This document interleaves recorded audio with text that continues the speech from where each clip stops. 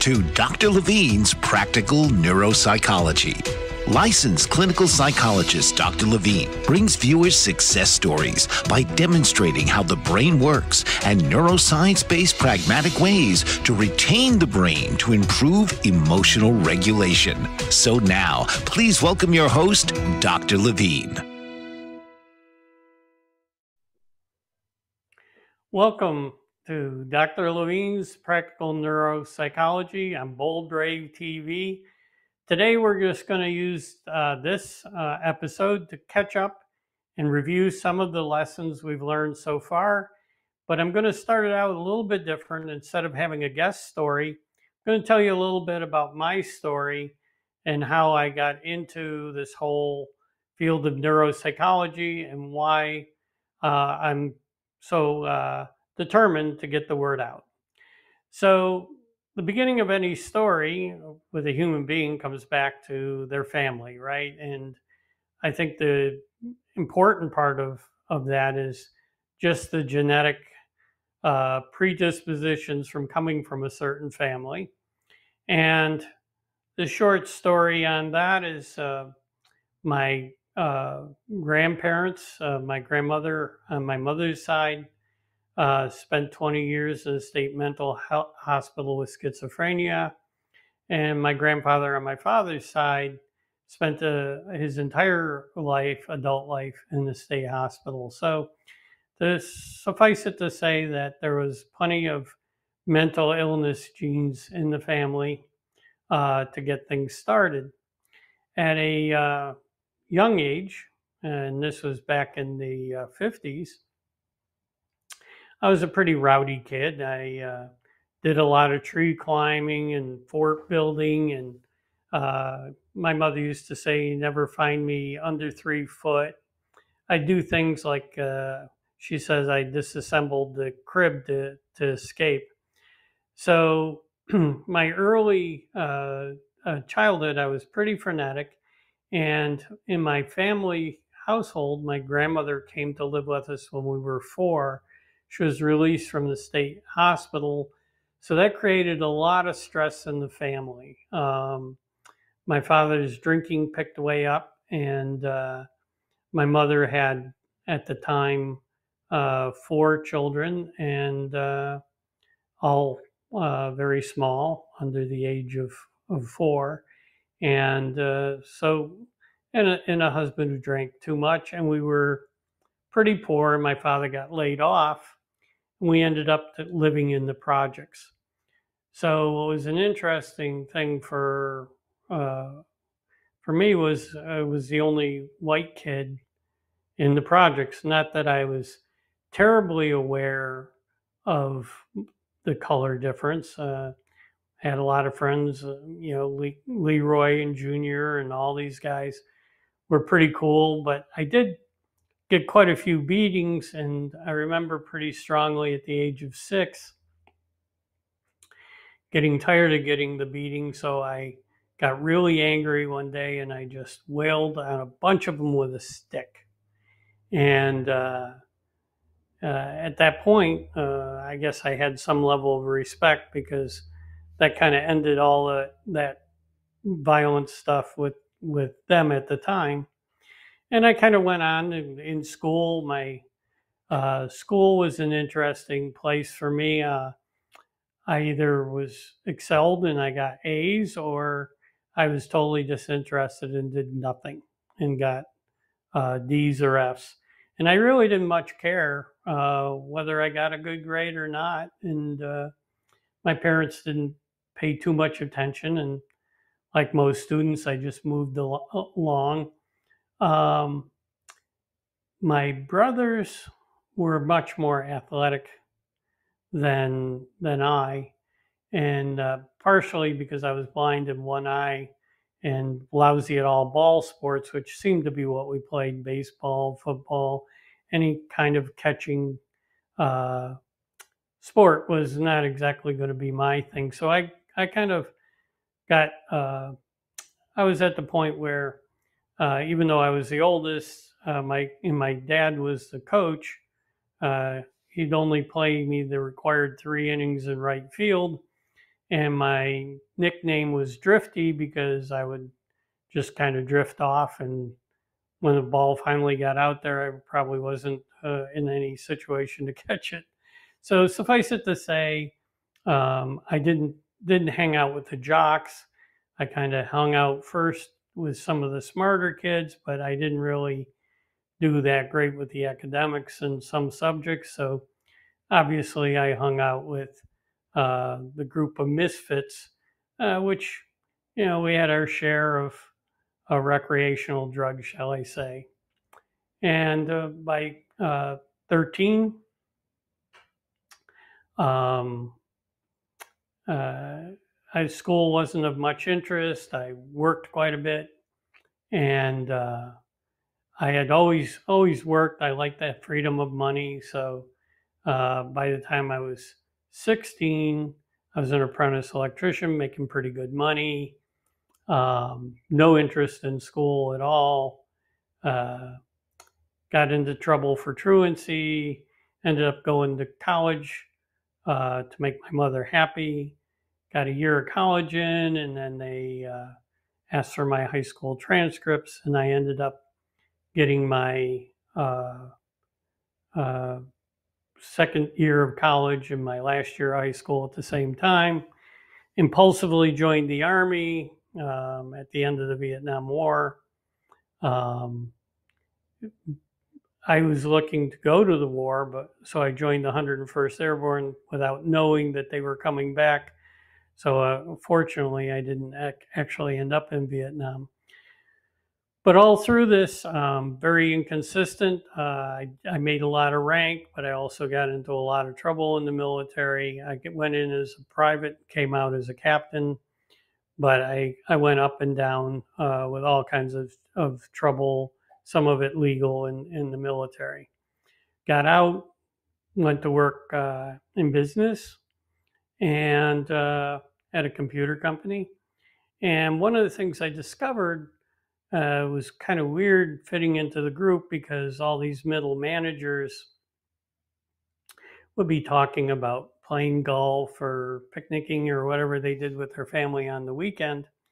And, that just wasn't my background. So it took me a little while to try to figure out how to fit in, deal with it, and continued on kind of a progression of computer jobs. In the Army, I had switched to finance for security, and I was a director of finance at a computer company when the vice president of finance said to me, Roger, you're not a very detailed person. I said, ruh-roh. He said, but you're really good with computers, so I'm going to move you over to R&D. And that started a career in technology in the R&D area, developing products. Got my own software company after a while, pretty successful, living on my yacht.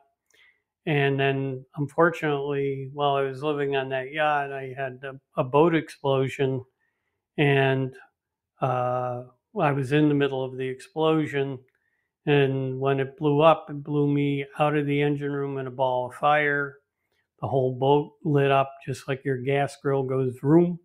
Well, my 43-foot yacht lit up from one end to the other when the fumes exploded in this boat, and I had 35% second and third degree burns, but the head injury was the worst. I went to leave the hospital. I went to stand up, and I fell right down because I didn't even have balance. I discovered that I was making bad decisions. I went through millions of dollars of operating capital in my company, thinking I would get back. But one of the problems with TBIs is that you're not aware of your own bad decision making. And I ended up on Social Security disability, lost 17 pairs of prescription glasses my first year, fell into anxiety and depression, had PTSD, pretty severe nightmares, hypervigilance, irritability, derealization. I was a mess. And on the disability for a couple of years, but I became very, very depressed and figured I needed to do something again. I was always a very active person, so I started driving truck for a couple hours. I bought a truck and just when I could work for 2 hours, I would work and then spend a lot of time in the truck until I could drive again. And this went on for a couple of years. And then I learned that if something was structured, I could relearn it. So I took the Kaplan GRE course 7 times to get my 8th grade math, vocabulary, whatever skills back. And I went for the next 4 years and redid an undergrad degree in psychology. By that time, I was functioning reasonably well, and I went back to work as an entry-level business analyst in a computer company. Continued to go to school nights, and after a couple of years, they said, well, you got to start seeing patients. And I thought, uh-oh. So I found out I was pretty good at this psychology stuff, I guess part of it because I had a lot of experience. And I do have to say, from the time of the explosion and the depression, the anxiety, and the PTSD, I was getting psychological help. And in the beginning, some of the therapy was kind of counterproductive and kind of set me back, some exposure therapy, flooding for the PTSD. But at the time, one of my psychologists had suggested mindfulness. And so I started practicing mindfulness. And with that, a lot of things improved. And I continued to get care. I was a member of a burn survivors group, got a lot of support from them. And like I said, I was able to go back to work, kept getting my degree. Now I was being a therapist, using all this experience to help people. And managed to work my way up to being vice president of product for the software company I was in, and decided to take on being a therapist and doing this as a full-time occupation. So I retired from my computer job, and now I'm using all that experience of by the way, that active kid probably had ADHD. I've been diagnosed with ADHD since then, but part of my whole story is dealing with ADHD. So now, because a lot of ADHD folks have trauma and substance abuse and other issues, one major portion of my business is helping those with ADHD. So that's a little bit about my story and some of the tools I used to recover. And when we come back from break, we'll get back into what are the tools we need to use to be able to deal with stress, anxiety, trauma, and turn things around. So we'll be right back after this brief commercial. This is Dr. Levine on Bold Brave TV. What if there were a super tiny device that could diagnose the brain and is smaller than a single human hair? What if you could see inside the brain to help an epilepsy patient during surgery or to help the fight against Parkinson's disease? Dr. Patricia Broderick is proud to announce the Broderick Probe, a biomedical and electronic breakthrough. Imagine a probe to help with the understanding and potential cure of brain-related diseases. To learn more, listen live to the Easy Sense radio show with host Dr. Broderick, Wednesdays 7 p.m. Eastern on the Bold Brave Media Network and TuneIn Radio. And to help support the Broderick Foundation, please go to EasySense.com and learn how, with your help, we can fight these horrific brain disorders. That's EasySense.com to learn more and help support the Broderick Foundation. Author, radio show host, and coach John M. Hawkins reveals strategies to help gain perspective, build confidence, find clarity, achieve goals. John M. Hawkins' new book, Coached to Greatness, Unlock Your Full Potential with Limitless Growth, published by iUniverse. Hawkins reveals strategies to help readers accomplish more. He believes the book can coach them to greatness. Hawkins says that the best athletes get to the top of their sport with the help of coaches, mentors, and others. He shares guidance that helps readers reflect on what motivates them. We discover and assess their core values, philosophies, and competencies, find settings that allow them to be the most productive, and track their progress towards accomplishing goals. Listen to John Hawkins' My Strategy, Saturdays, 1 p.m. Eastern on the BBM Global Network and TuneIn Radio. So welcome back. And this is Dr. Levine, and we're now going to do a little bit of a summary of some of the things we've learned in previous episodes and set the stage for going forward. So give me just a moment, and I'm going to bring up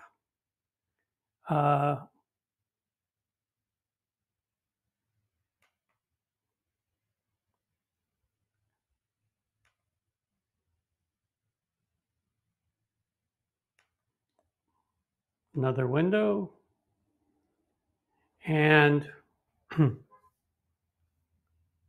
hopefully we're seeing a mind, body, skills, and cognitive wellness chart.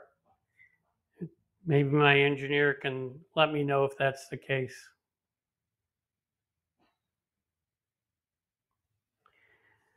So what I wanted to talk here is some mind, body skills and some cognitive wellness tools that we needed to learn.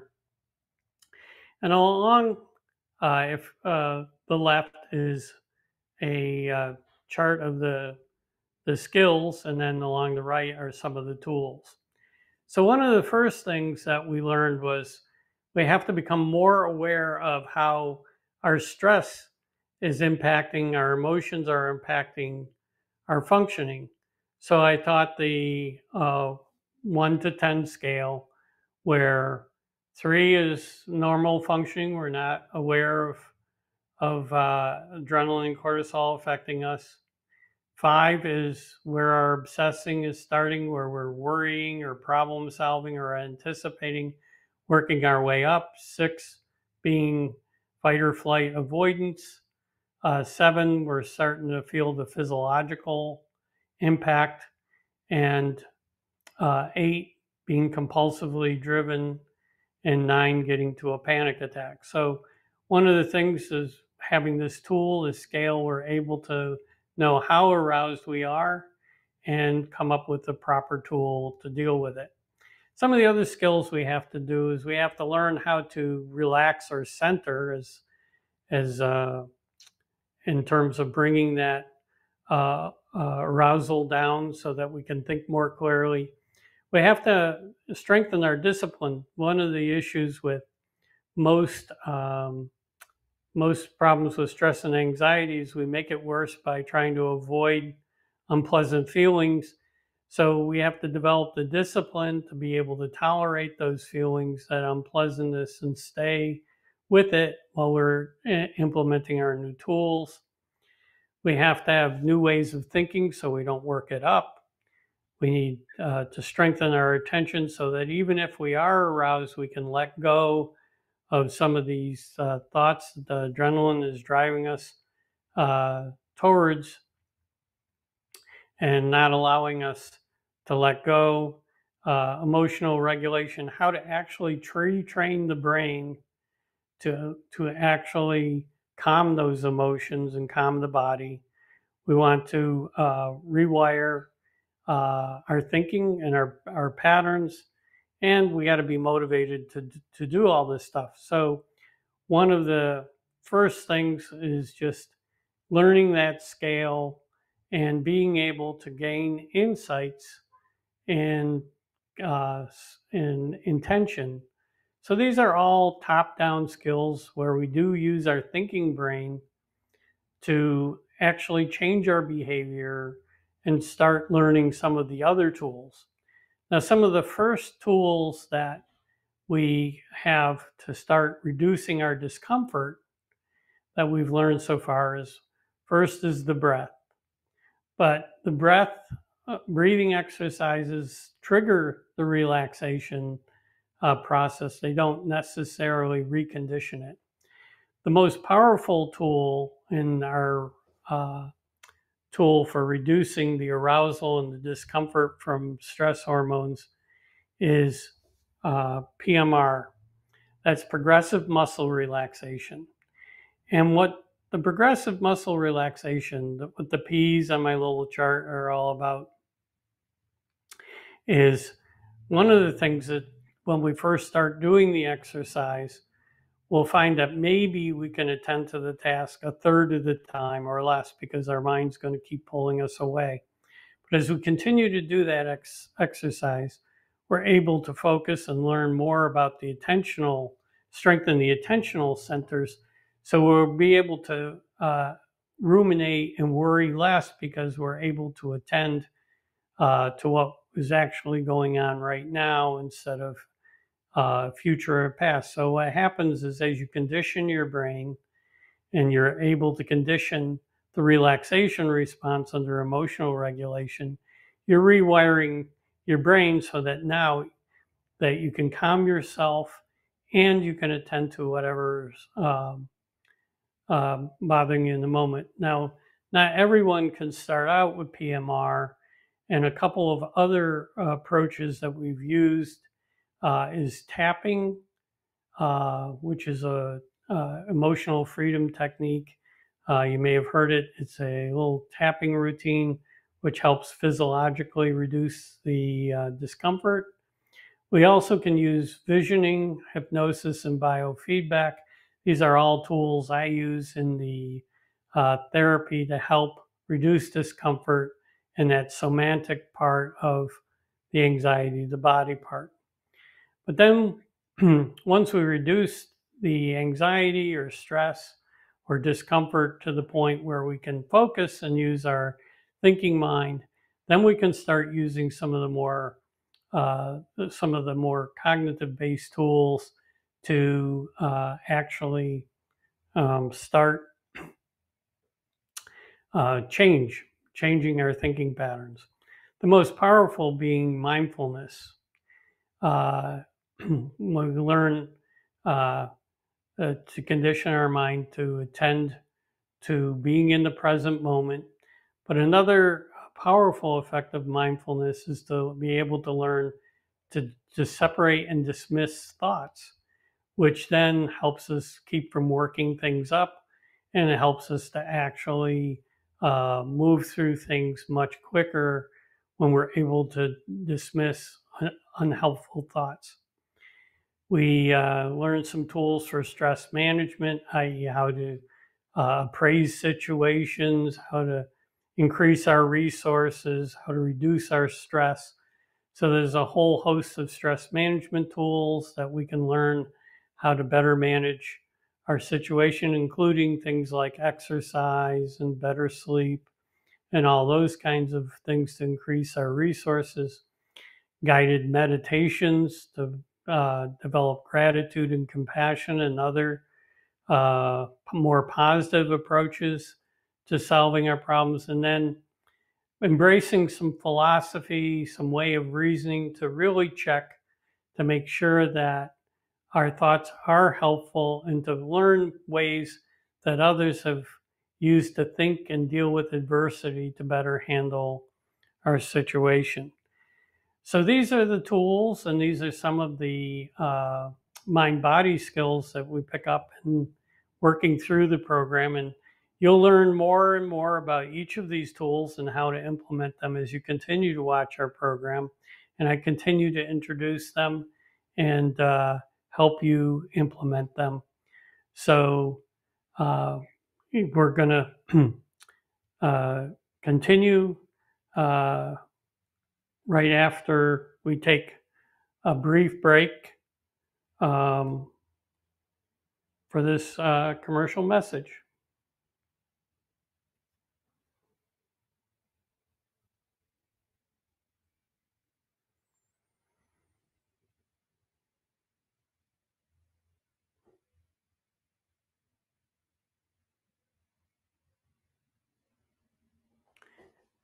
You're watching Dr. Levine on Bold Brave TV, and we're going to take a break for a message. And when we come back, we'll actually use one of the tools that we introduced in this segment.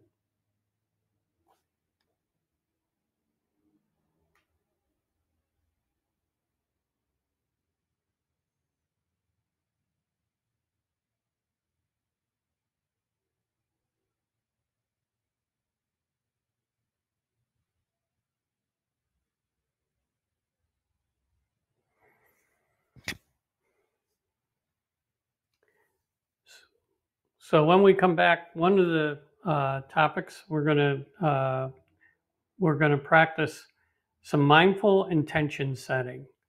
So what we'll do is we'll do a mind-body scan, and then we'll learn how to use mindfulness to understand where we are on the scale.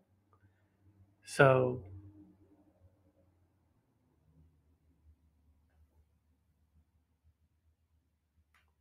we'll be right back after this brief message.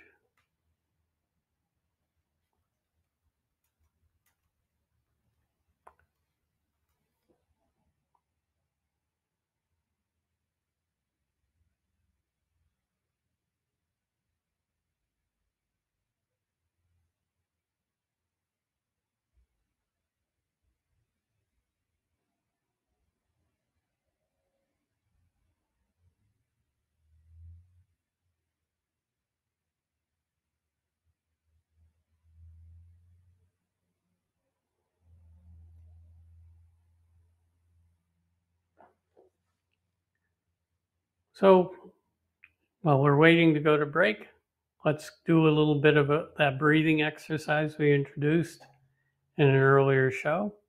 What I'd like you to do is just focus on your in-breath, noticing you're breathing in, and as you breathe in, tell yourself, I'm breathing in. And as you exhale, you're breathing out. Continuing to breathe in. And as you exhale, I'm breathing out. Not changing your breath in any way. Breathing in, tracking your breath. And once you're comfortable, you can track your in-breath and your out-breath. I'd like you to count to 2. Count in for 2. Count out for 2. In for 2. Out for 2. And when you're comfortable with that, breathe in a little deeper for 3. And exhale for 3. Gradually slowing your breath. Breathing in and out to the count of 3.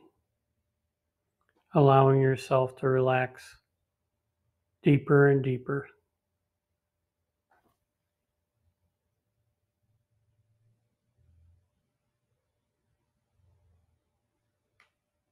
Continue to breathe. We'll take a break, and when we come from break, we'll continue with the mindfulness exercise. Did you know that your beliefs create your entire reality, but it's the subconscious beliefs that do most of the creating? Belief shifter and life coach Shiraz can help you identify those limiting beliefs and eliminate them, often in a single session. Like it was almost instant, like I had relief right away. Creating better health, relationships, careers, and finances. Let Shiraz help you step out of safety and into awareness. Definitely something's happening. It's like a flow inside. It feels good. Whether in person or online, Shiraz provides personal coaching, belief shifting. Visit Shiraz at energeticmagic.com or call 416-529-7429. Energetic Magic on the BBM Global Network, Tuesdays at 7 p.m. Eastern. Find your greater happiness. Be well. Be aware. Be magical. Are you struggling to care for elderly parents or a spouse? Do you wonder if being a caregiver is making you sick? Are you worried about taking time off work to care for elderly parents and balance work, life, and caregiving? Has caregiving become exhausting and emotionally draining? Are you an aging adult who wants to remain independent, but you're not sure how? I'm Pamela D. Wilson. Join me for the Caring Generation radio show for caregivers and aging adults, Wednesday evenings, 6 Pacific, 7 Mountain, 8 Central, and 9 Eastern, where I answer these questions and share tips for managing stress, family relationships, health, well-being, and more.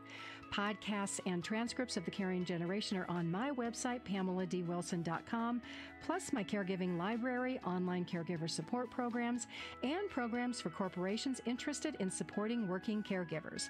Help, hope, and support for caregivers is here on the Caring Generation and PamelaDWilson.com. Welcome back. You're with Dr. Levine on Bold Brave TV. And now we're into the practical segment of the program where we actually practice some of the skills that we've been talking about in the previous segment.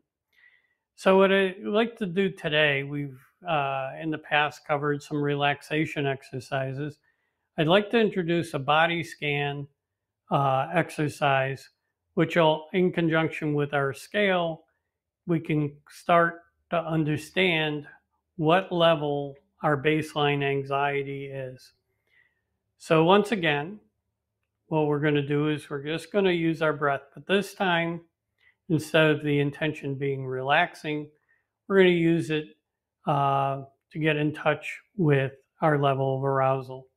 So now go ahead and just follow the sensations of your breath in.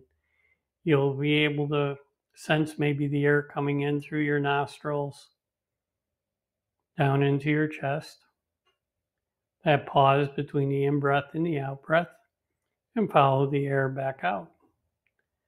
Just mindfully breathing in, feeling the sensations, not trying to change anything. You're just noticing your breath. Maybe you'll notice that it is slow, in which case you're probably fairly relaxed. Or you may notice that it's actually short and shallow, which may mean that you're fairly aroused, or at least a sign that you could be. So now bring your attention to the rest of your body and see if there's any foot tapping,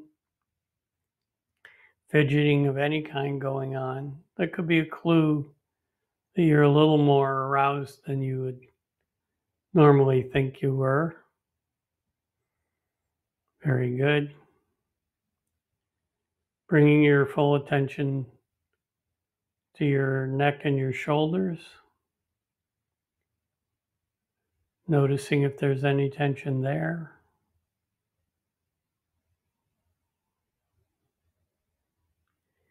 And by now, if you're having trouble focusing on your body, pretty clear that you're probably at a higher level of arousal. Just see if you can notice any place where you might have an urge to move or to get up, and where that feeling to move, where it is in your body. And if you are feeling an urge, if you are feeling that your breath is shallow and you're having trouble focusing, you're probably up more in the 6, 7 range, maybe even an 8 in terms of baseline anxiety. However, if your breath is slow, you're able to follow the body sensations and keep your mind on the exercise, you're probably in the 3, 4, 5 range. Very good. So now I'd like you to bring your full attention to your left foot. Feel any sensations that may be there.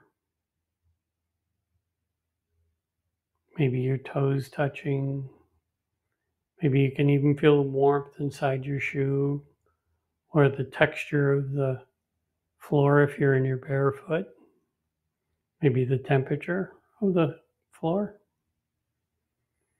And now bring your attention to the right foot and any sensations that are there. Doing great. Now bring your attention up to your left thigh. Maybe you can feel your clothing or your hand may be on it.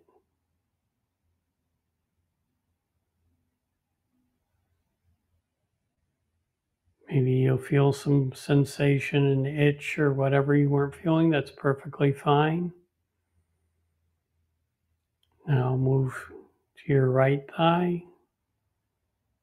Feeling any sensation there. Maybe your clothing, touch. Now bring your attention to your buttocks in the chair and maybe your lower back. Using your sensation of touch, maybe you can feel the texture. Is your chair firm or soft?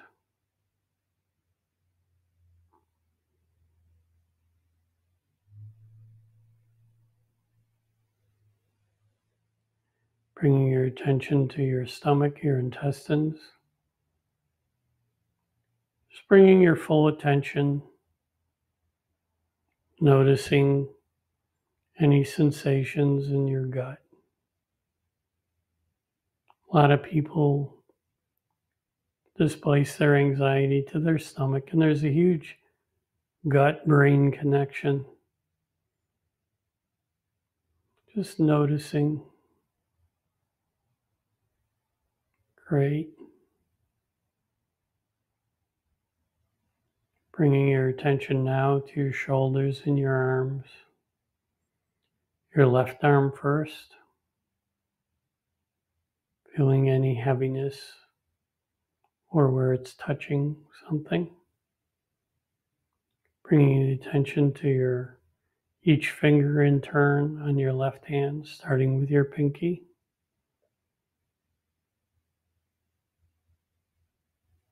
Noticing any tension, any sensation in each finger till you get to the thumb.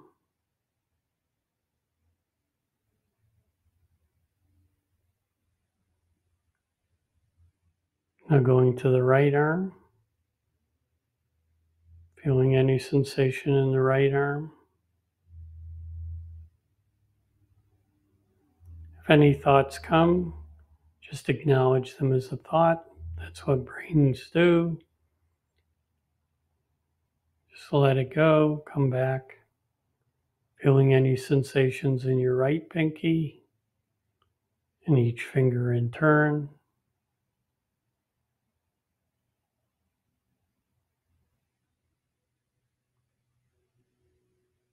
Feeling if there's any tension in your neck.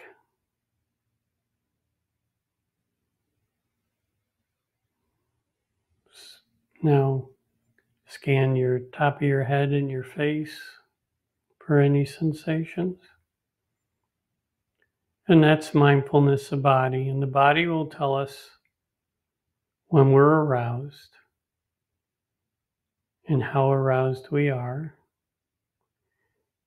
And in a way, the fact that if we have difficulty staying on exercise and staying on task, we already know that we're more aroused. So now let's just do mindfulness of thought. As you sit here, just imagine your mind is like a clearing in the woods or a stream. And just notice the next thought that comes. Let it rise into your awareness and let it fade.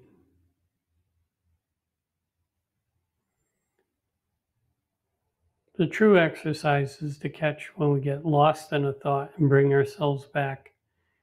And we can use our breath as the anchor. So if you do catch yourself off thinking, what am I going to do later today? Or, gee, this is slow or whatever. just bring your full attention back to breathing in, the sensations of breathing in and exhaling, and then go back to observing your thoughts.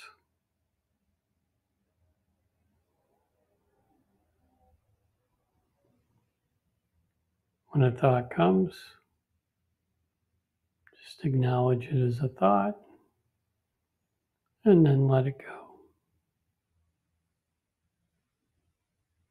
Practicing seeing thoughts and letting them go. Over time, you'll start to notice a particular pattern. Maybe when you're anxious, when you're sitting here trying to do this exercise, you'll find you'll be thinking of things you need to do later in the day if you're an anticipator. Or if you're anxious about finances, you'll find you'll keep coming back to thoughts about spending or making money. We all kind of have our go-to when we're anxious, a pattern of thoughts. So just observe as the thoughts rise and fall. Maybe what kind of content they have, but don't analyze them, just observe. We're looking to observe the thought, not analyze it.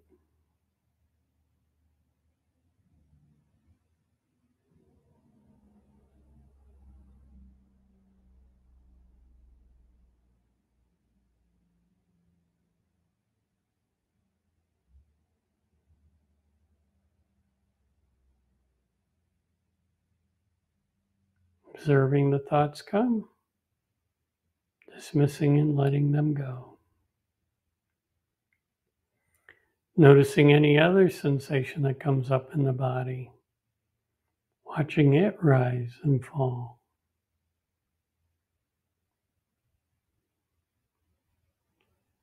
Learning to follow sensations and dismiss them, as well as allowing thoughts to come and go. One of the things we can learn in this exercise is just how transient thoughts and sensations really are. They rise into our awareness, and we can either choose to focus on them, or we can dismiss them and they'll just flow away. One more time, let's do a body scan, finding any places we're holding tension, and we'll let the tension go. Breathing in deeply, exhaling, noticing if your breath has changed as you focused intently on doing your mindfulness. Okay, scanning your face, your neck, your shoulders for any tension. If you find any, just breathe deeply into that area. And then exhale that tension.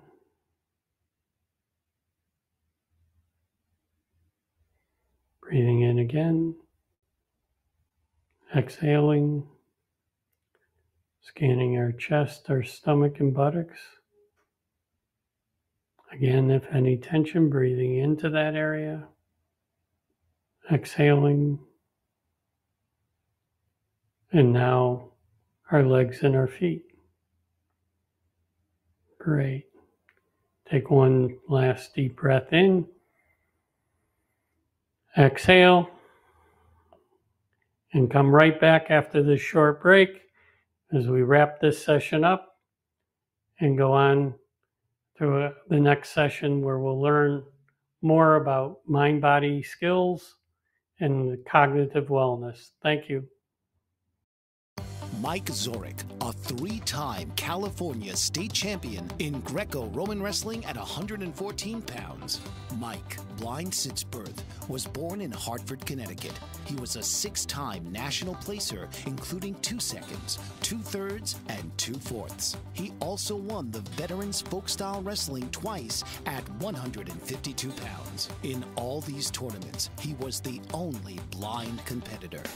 Nancy Zorick, a creative spirit whose talents have taken her to the stage and into galleries and exhibitions in several states. Her father, a commercial artist who shared his instruments with his daughter and helped her fine-tune her natural abilities, influenced her decision to follow in his footsteps. Ms. Zorick has enjoyed a fruitful career doing what she loves. Listen Saturday mornings at 12 Eastern for the Nancy and Mike Show for heartwarming stories and interesting talk on the BBM Global Network.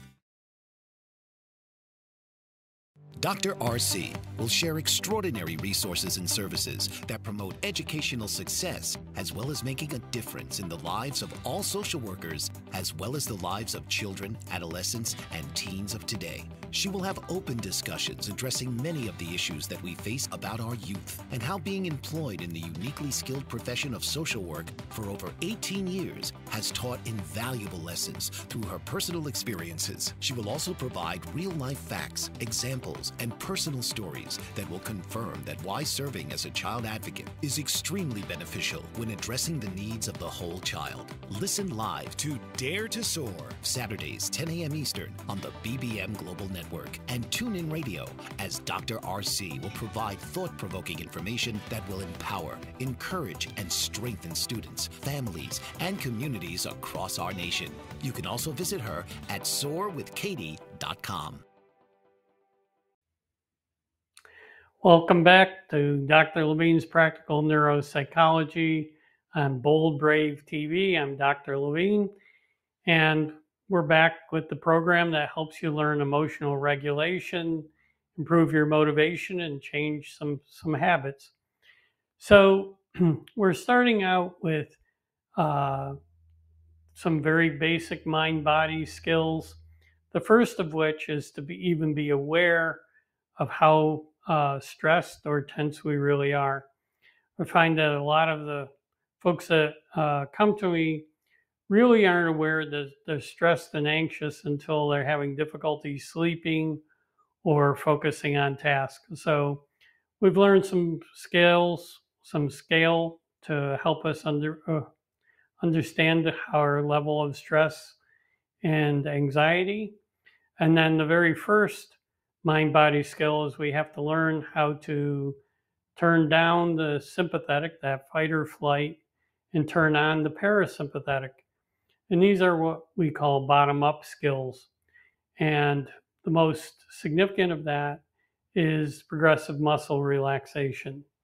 And by conditioning progressive muscle relaxation, what I found with most of my clients that within 2 weeks, they've conditioned the response so that when they take a deep breath, their body knows how to relax on command. And then by 4 weeks, they've reduced their overall baseline stress and anxiety so they can tolerate other things that are more stressful, including exposure therapy if they're having trouble with some form of anxiety or trauma. Sometimes progressive muscle relaxation doesn't work for some people. They have trouble focusing, or they're very uncomfortable doing it, or they may have some physical ailment, in which case we can start out with breathing exercises, gradually increasing those. I have also used hypnosis for people who just have trouble getting the skills. So we can use hypnosis as well as biofeedback tools to get that relaxation, that ability to turn off and retrain the sympathetic and the parasympathetic. So that puts our mind in a state where we're teachable, where we can learn new skills. And one of the key skills for emotions is visioning. And by visioning, I'm saying using our imagination. So if we're really anxious, we can, instead of trying to reason on the problem, which may end up just making us more anxious, we could envision taking a little 3 or 5 minute break at the beach, literally taking a few breaths, using our imagination to put ourselves in at the beach or wherever we find relaxing. It might be the mountains for you, but just the ability to take some deep breaths, maybe take a few minutes to do a breathing exercise, and then using all of our senses, vision, wherever it is that we've relaxed in the past. So let's assume it's the beach. You see the sky, see the waves, the sounds, hear the waves and the gulls and the sounds of the people that are there at the beach, all the sounds, or if it's in the mountains, whatever sounds are there. What would you touch? Like you could use the warmth of the sun on your face, or the hot sand beneath your feet, or the cool waves, bringing touch in, all the senses. And of course, smell. Maybe you'll smell the salty air or suntan lotion, whatever senses there. And you might even taste, say you have a favorite lemonade or something. So if you take the time when you're visioning to really put yourself there by going through each sense and reawakening that period, after a few minutes of breathing and a few minutes of visioning, you'll have given your body a chance to metabolize some of those stress hormones. Rather than working it up, you'll be working it down using visualization instead of reasoning. Many of my clients find it amazing that they've been trying to use reasoning on anxiety and it just hasn't worked. So what we introduced today is the next skill after visioning. So we have relaxing skills, we have then visioning skills, and now we're moving on to mindfulness. And mindfulness is simply being present in the moment, being aware of all our sensations and being able to tolerate them, and letting our bodies inform us of how aroused we are. And you'll also find that you'll gain new insights as to what's really bothering you. So mindfulness is critical in terms of being in the present moment, but it's also critical in understanding when we're trying to avoid something. So mindfulness will give us increased awareness, and it'll also train our attention so that even if we are aroused, we'll be able to focus at the task at hand and function much better. So as we move forward, we'll review the stress management we covered in the 4th episode, which is a whole bunch of skills to reduce the stress and anxiety in our life. We'll learn some tools to help with motivation and changing bad habits. So keep coming back to Dr. LaVine's Practical Neuropsychology, where we learn how to mind-body skills and have cognitive wellness tools that'll help us become much more balanced, reduce our stress, and be happy and change bad habits for good. So we're glad to have you here on Bold Brave TV, Dr. LaVine's Practical Neuropsychotherapy. We'll see you again next Monday at 11 a.m. And you can reach me at drlavine.com. That's DOCTORLAVINE.com. This has been Dr. LaVine's Practical Neuropsychology Show. Break old patterns and easily change negative habits with lessons that keep rewarding you for the rest of your life. Here Mondays at 1 p.m. Eastern on the Bold Brave TV network.